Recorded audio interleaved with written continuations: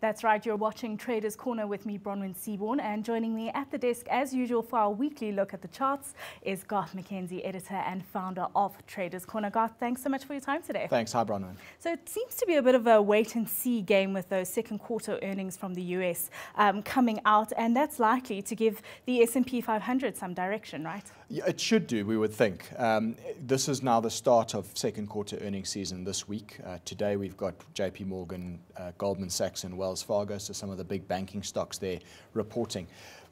What's quite interesting to note, though, is that the expectation for earnings now for the second quarter is actually a decline in earnings for the broader S&P 500 relative to the first quarter. And notwithstanding that fact, we've got a market that is now at a new all-time high. So there's a little bit of a disconnect there. So it does say to you, well, what is the market expecting? I mean, is it placing more weight on the likelihood that we're going to get a rate cut now in end of July from the Fed? Or is it saying that this earnings slump that we're going to see now in the second quarter is just short-term and is going to quickly be unwound in future quarters? Now, if we look at the graph of the technical graph of the S&P 500 here, I've gone on repeatedly about the fact that the break above 2950 was a bullish break, and it's now gone on and moved beyond 3,000. Last week when we were on the show, we said it was testing 3,000, but it hadn't quite got there yet. It is now through that 3,000 round figure. And but what's also just interesting to note is the pattern that's forming at the moment appears like it's a bit of a rising wedge. Now, I'm always wary of calling a rising wedge into a new high like that, because often you can call that a running wedge and it can keep going. But just notice that it is fairly similar to what we saw back in March and April of this year, and that one eventually did break to the downside. And often you will find these rising wedge patterns do tend to break to the downside. So I think just be cognizant of that in the light of the fact that we are expecting somewhat weaker earnings out of the S&P 500 now in this reporting period. And if there is weakness in those numbers, the market may well actually break out the bottom of that rising wedge pattern just to consolidate a little bit. The counter argument to that, of course, could be that the market's expecting weaker numbers already, and it's in the price. So so is there not a potential for a squeeze to the upside, maybe if the numbers are not as bad as expected? So it's an interesting situation we place ourselves in at the moment. Just in terms of the weekly graph of the S&P 500, I keep bringing this back as well. It's right up at the top of this broader megaphone structure that has been forming over the last 18 months. So just keep that in the back of your mind as well. There is a bit of resistance here just above 3,000 where we're trading at the moment. And if the market were to reverse down off that level, it might actually spark a little bit of a pullback as well. But it's not to say that it definitely will. I'm just putting it out there and saying, you know, this market right now is making new all-time highs, which is bullish, but we do have the potential for some negative earnings to come out, and we've got a market that's pushing up against fairly big resistance on the longer-term chart over there. So just keep your eye out, because anything could happen, and just got to play it safe, I guess, and be prepared. Yeah, you do. You do. I mean, it's broadly bullish at the moment, but just as I say, be aware of chasing this market, this S&P 500, too aggressively at these levels. Yeah, it's always a temptation. But if we come back home, what are you seeing when you look at the top 40? Right, so last week we spoke about the head and shoulders pattern that had formed on the top 40. You can see it quite clearly indicated over there. The break below the 52,000 neckline was the bearish break to the downside. And at that stage, I said that move would target a move down to 50,800. It reached that level with precision last week, and then it seems to have stabilized around there. It now is bumbling around at the 50-day moving average, which is that red line over there. Also note that in terms of your Fibonacci retracements, if we take that rally from middle of May up until middle of June, we've now retraced 50% of that rally. It's battling a little bit to stick around this 50% retracement area. If it were to break down below the 50% retracement, then chances are it'll go to the 61.8% retracement, which is at about 50,400 or there and thereabouts. So just keep it in mind. But you know, we have seen the market coming back a fair amount over the last couple of weeks, and it has consolidated. So I think we've got to keep an eye to see round about this area where it is right now, whether that support zone holds at the 50% retracement. And if it can move higher from there. So again, it could kind of go either way, but I'm just highlighting the significant levels that we need to look for in terms of possible market direction here.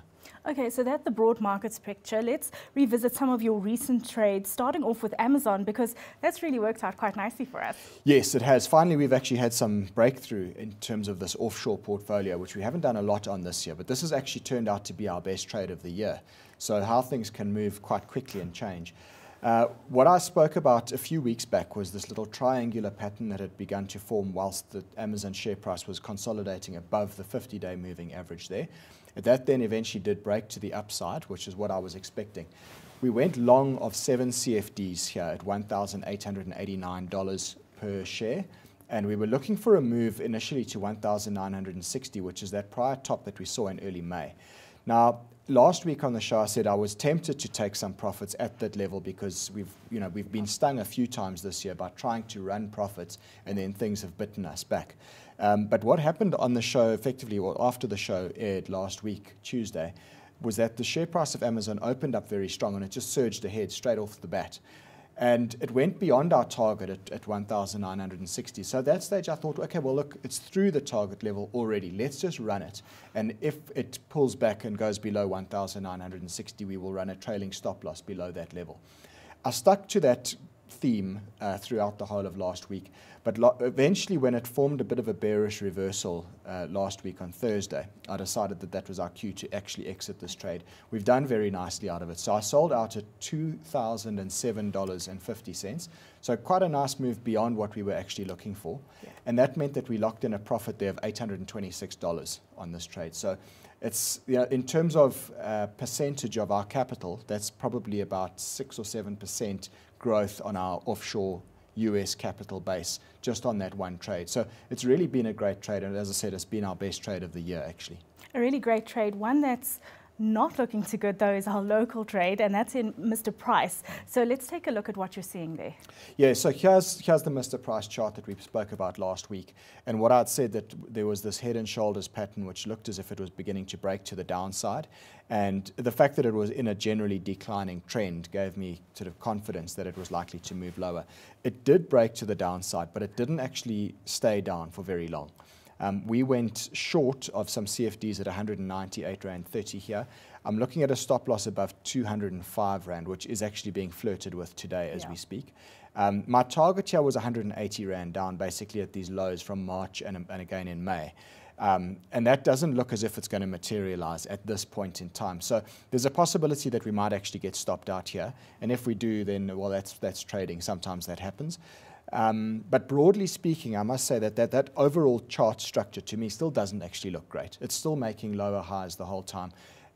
It's in a broader downtrend. So given that that's the case, I still probably would favor a slightly bearish view here.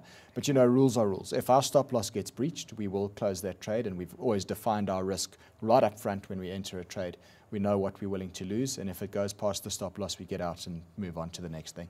Yeah, rules are rules, but it's no hard and fast rule that you can't keep an eye on it to see what else develops. So, but while we wait for Mr. Price and see what happens on that front, you are keeping an eye on Coca-Cola. Yeah. So tell us what you looking at there.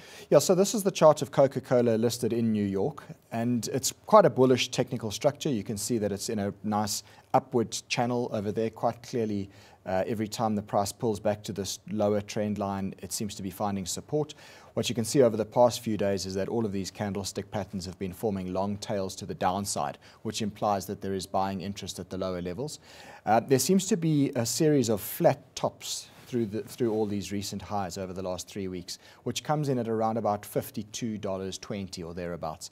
If it starts to break up above that 52.20 area, then I think that would be a bullish break, and likelihood is you would then see it pushing on to go higher still and possibly up towards the upper boundary of the channel. So I think it's worthwhile watching that for a possible breakout, and if it does break through that area, then I think it's worth actually buying that break. And then you would just put a stop loss below the bottom boundary of this general upward channel. Okay, so we're keeping an eye on Coca-Cola. Let's take a look at the portfolios and see how Amazon and Mr. Price are playing themselves out there. Yeah, so our Mr. Price short position has taken a nasty swing in the opposite direction for us. Last week we had a nice mark-to-market profit there. Now we're sitting with a mark-to-market loss of about 2,100 Rand. So that means that our local portfolio has come off a bit. We're up just shy of 3% for the year to date there. So slow going. And then our offshore portfolio is suddenly looking better after that nice profit that we made on Amazon. You can see we sold out at $2,007 there, as I mentioned.